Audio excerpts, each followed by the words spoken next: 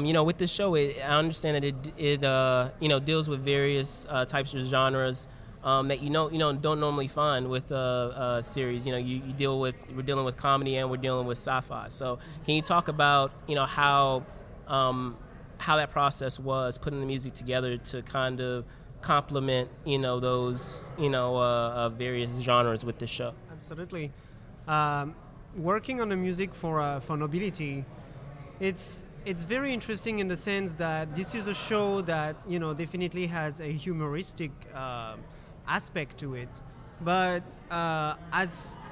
every single stories from the characters, and I was being told by EJ, the creator, really from the start, was that they all have a way deeper story. It's like behind, underneath the humoristic aspect of it, there's actually a larger world, a deeper deeper aspect of the characters, and we're really going to discover that behind all that humor, they're actually hiding some pretty hard things that happen in their lives, their past. There's a reason why they're all on that ship. And so musically, it was very interesting because you have to create like a fun, light theme that also have to represent that aspect of it. And EJ also was very clear from the beginning, like in the main theme, he wanted that to appear in it. So it's like it started really light and really grand and really fun in some ways. Right. But right in the middle, it takes definitely a darker tone, and a tone that kind of needs to tell us that things are gonna get more serious sometimes, and there's definitely problems that they're gonna have to deal with. And I certainly hope that I manage to convey that through the score.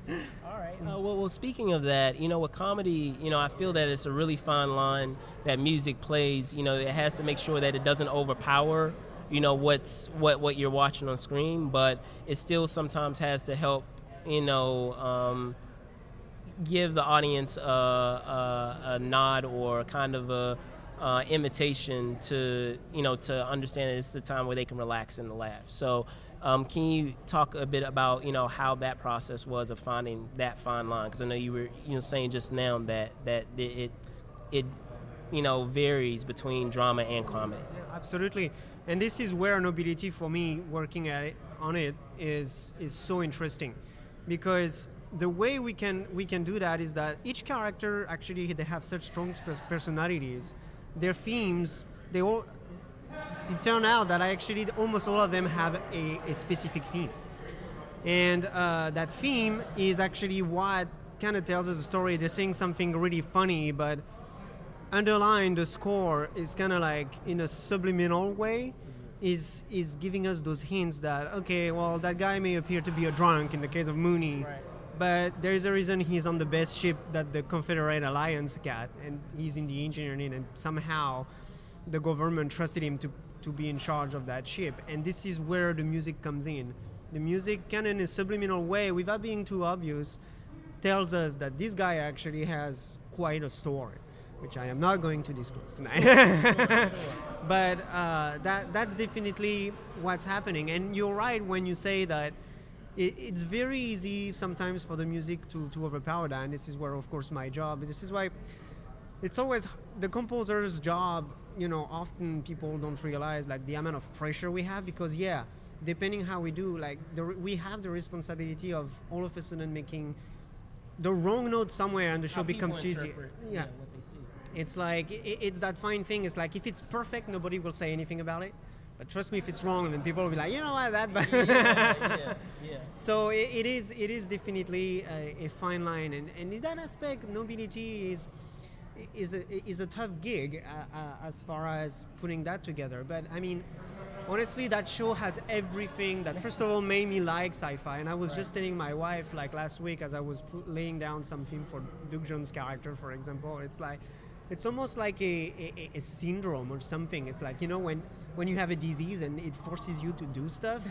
and it's like with that show, finally, I can actually explain that musically, because I have those musical things that I always wanted to put, and Nobility is that thing that allows me to release it. And so the process of scoring Nobility is really smooth in that regard. And so far, EJ and Neil love what's coming together, and that's definitely something I'm looking forward to share with everybody. Okay, cool. Well, in terms of the music that you use, do you use would you say that it's more of an instrumental type of score where you're using guitar or what have you, or is it more of a thematic thing that you've looked for sounds, you've looked for maybe like animal sounds, or you looked for various things that are not necessarily instrumental? Well, the process here, it's funny you're talking about guitars, because Takashima's character's theme definitely has guitars involved, because he's that guy who wants to be a cowboy. Right.